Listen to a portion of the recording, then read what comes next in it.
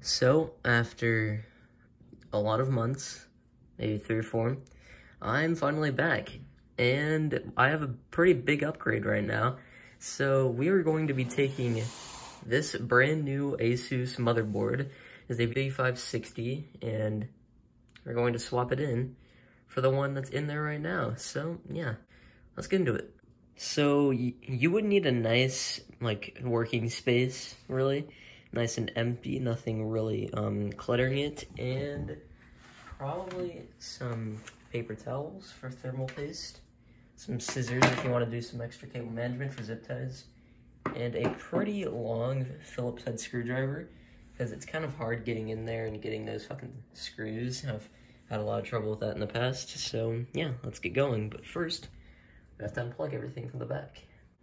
And now, obviously, take your case and put it on its side on the empty desk so you can actually work on it. Now you want to remove the panel, which I'm going to do with 2 hands, so I'm not going to be able to film it, but I just open this ring up, pull it up, and it's basically a door, and then it slides up and off. Yours might have screws on the back, it might have screws on all 4 corners, or it's the exact same one. So I'm going to do that real quick, and I would place it on a nice soft surface like a bed. And now that you have the panel off and everything, now you want to basically unplug everything. Now, if you've stuck around with me, you've probably heard this on the channel before and you know what to unplug. But if you haven't, then you want to unplug, oh, I just missed the GPU. I'll get that later. The 24-pin motherboard power thing, USB 3, SATA for the hard drive. If you have it plugged in, then HD audio, and if you have a Legion, then you would want to unplug like the little Legion icon that actually lets you get RGB control, because now that we have a new motherboard, we have a new software, so we can use that, which is pretty exciting. You also want to remove the power button thing, and this, which also lets you control the RGB. You won't have this if you don't have a Legion, and the CPU power. And also any fans, like any case fans that might be connected to the motherboard, which mine are connected to a little hub in the back. Now, if you still have the Legion fan in there from like the other system that actually has RGB, then you're gonna need to come around to the back if your RGB is in the back and take off the panel so you can unplug it, because you're gonna be lifting the motherboard out.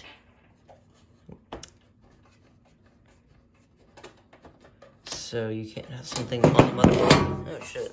That's plugged in to the PC still. So it's a braid cable. Here it is. If I could, there we go. Just pop it off, and I can push it back through so it doesn't cause me any trouble. Also, don't judge my cable management. I'm gonna be trying to fix it a little bit because, yeah, we don't talk about it. We don't talk about it. So now we have to unscrew the GPU and get it out, because we can't, it's screwed into the actual case, and yeah, we can't get it out on the motherboard, so yeah. Grab a Phillips head screwdriver. I'm trying to find my smaller one, but I can't, so I just have to use this big one. And for this case, there's a vertical mount slot, but I don't use it because my cooler is actually too big. So yeah, I have to unscrew that. And then there's 2 screws, that one and that one, that I'll have to unscrew. I imagine you know how to do that, so I'm going to unscrew these, and yeah. I would also recommend having a little container for your screws, so you can just put it in there and not lose them.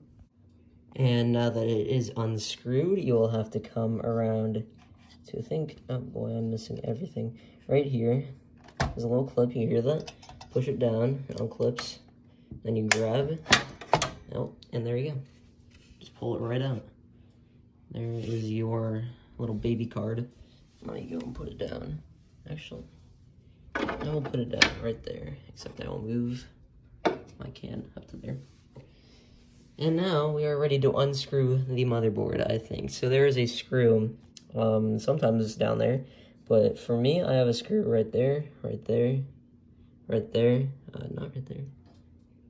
I think, no, I did not put one up there because I couldn't reach it. There's one up there and one up there. So also there's 3 down there Don't forget any screws, but unscrew all of them. And then don't lose the screws. Just don't lose the screws, that'd be bad. So it's kind of hard to record lifting the motherboard out because I have to like guide cables out of the way of the actual board. But once you do, I would recommend getting the actual box for the new motherboard and just putting it on top. I wonder how much that just scratched my desk.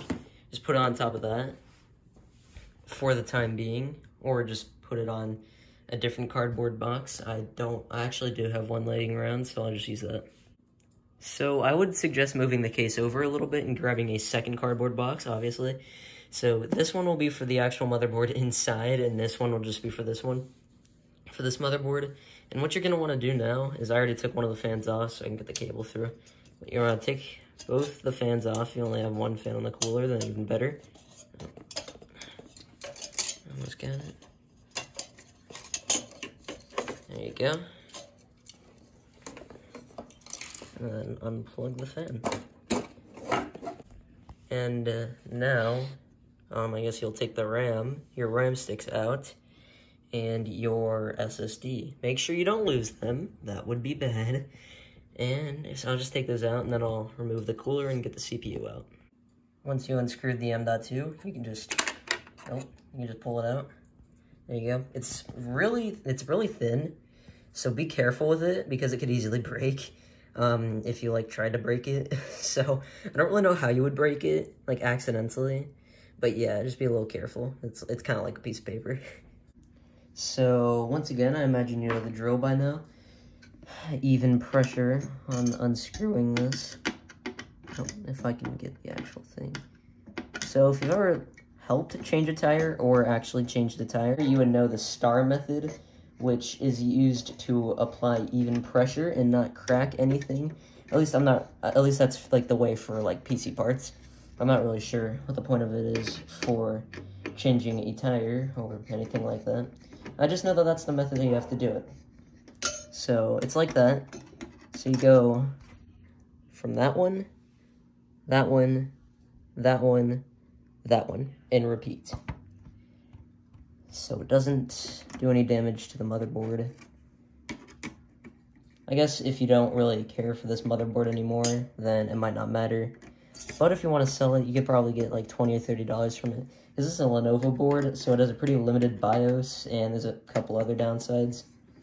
Like, I don't know, RGB software is kind of non-existent, and it's just bad. So, yeah, I wouldn't sell it for too much. It is a B460, so it's a decent board. It's just, it doesn't have any heat sinks on it either, so it could, like, overheat the VRM. Once you've unscrewed it, just and put it on a paper towel so you don't get thermal paste everywhere, because that will happen. Yeah, and then you want to clean it off with the paper towel and clean the CPU off. And now we have to take off the back plate for the cooler. So I'd recommend being kind of careful with this thing because, you know, why not? And I don't know what it could do to the motherboard because this one has adhesive on the back, which I don't really know like how much that matters, but yeah, you just gotta remove this. So there's the adhesive on the back for this thing. It wouldn't come off, but I got the plastic thing off. I think that's really only what matters.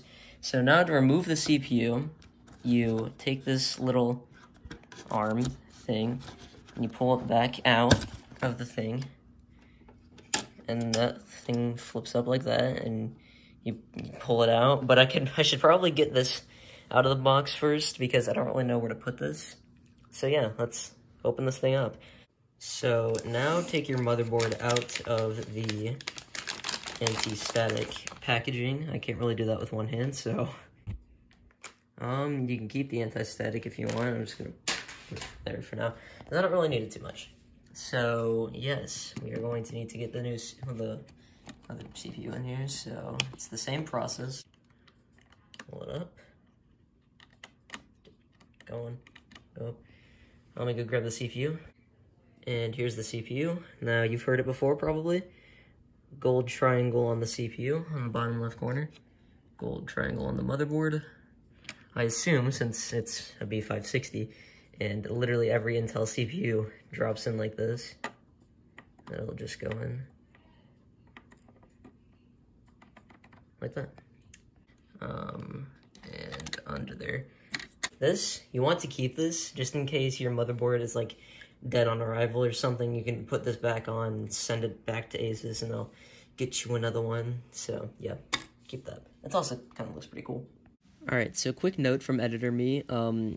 The i5-10400F is not a Rocket Lake CPU, which a B560 needs a Rocket Lake CPU to actually access the first M.2 slot. So, yeah, you're going to need to use the second one, because the first one is disabled if you don't have, like, an 11th gen CPU. You need 11th gen for the first one.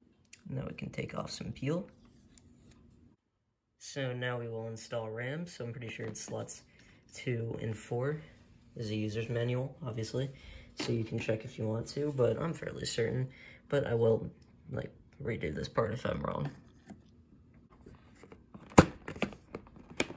There we go. That one's in. Just do the same for the other one. And now you want to take your backplate and set all the little things to 1366. Now take some thermal paste and apply a about that size amount onto the CPU. And then grab your cooler and drop that bitch onto the screw holes, please. And tighten with the star method again. So a little bit on that one, a little bit on that one, a little bit on that one, a little bit on that one. Don't tighten too hard though. I don't really know how hard is too hard, but don't tighten too hard. And now you want to take your Vitro fan. I don't actually think that the Legion fan will actually work on here. There is a CPU fan header. I just don't know if it's going to reach. And I don't want to put it in the front. I want to put this one in the front because it's brighter. So, yeah. Put it up here. Actually orient the cables to the way you want it. So I'd do it like that. So the cables are going out to the back end. And get the little clips. Okay, so now heading back to the case, you can actually just take this little thing out now. Obviously, you have to disconnect all the RGB shit on it, and then the SATA. But yeah, you don't need this anymore, because well, you have actual ports in the motherboard. Alright, I think we are now ready to lower this motherboard into the case. So I'm going to use these screw holes right here. I'm going to use that one, that one, that one, that one up there, and that one, because I know those will fit this motherboard shape, and they won't cause any damage to the motherboard in the process. So, once again, I have to do this off camera, but I'm going to put this in there, line up the standoffs, screw this bad boy in, plug all the shit in, put the graphics card in, and hopefully it works. If it doesn't, shit. Okay, so now it's in. I have made sure that that one is aligned, that one is aligned, that one is aligned, that one is aligned, and that one is aligned. So all the screw holes are aligned, so I am ready to screw in the motherboard. So yeah, let's get going with that. These are the screws that I have to use. I have a lot more than I need for some reason. But yeah, I'm going to screw this thing in and start plugging it in. Alright, everything is now screwed in, so you want to start plugging everything in now. So 24 pin, USB 3, RGB, of course, CPU, and I think that's actually it. I'll try to walk you through the front panel things, but you will get a little diagram in your manual, so you can use that if you need help. Alright, so I got the front panel things in. I didn't get reset in, but I got the hard drive LED, I got the power LEDs, and the power button in. It turns on, which I couldn't get the reset thing in, and honestly I couldn't be asked, so yeah, right now I'm just plugging in the RGB. So for this, the RGB strips and the other RGB RAM things, which I actually have to plug in. So yeah, and I also might plug in the actual case fans instead of just having them being controlled by the actual case. So yeah, control the motherboard. I'm gonna do that, and then we are going to see if we can actually boot up into Windows. It is now finally time to put the GPU back in. Just line up the shit.